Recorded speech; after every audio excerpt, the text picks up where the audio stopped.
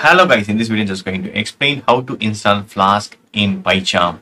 So for example, if you want to run any code, right, Python and Flask, for that we need to install this Flask. So I'm going to run this in PyCharm, run app. It's successfully running. So you can see that it's running on this 5000 port. That's what I'm going to explain. So I'm going to create a new project.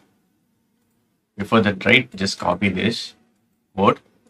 Go to new project, temp test FLASK project is created.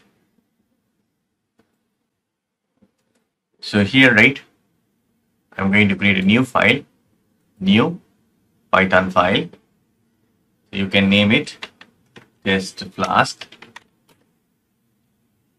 and I'm going to paste the code. Simply type this code. I'm going to run this code, run test FLASK. You will be getting this error. No module name Flask because we need to install Flask. You can see this red underline. Just mouse over there. This red underline. Here you can see this install package Flask. Otherwise you can see this warning bulb. So just right click that. You can see this install package Flask. So on this bottom side, right, you can see this installing packages. It's getting downloaded. Yes, it's successfully installed. Once right successfully installed, our red underline will be gone. Now it's ready to execute. So right click and run test Flask. So cool. This is the port number. It's running. So I'm going to copy that. Copy the URL. Paste the URL and run it.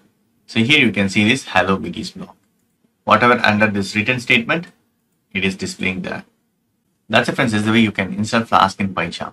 So that's it. Hope this video is very much helpful. Thank you so much for watching. Please put comments and feedbacks. Media Thank you. Bye and take care.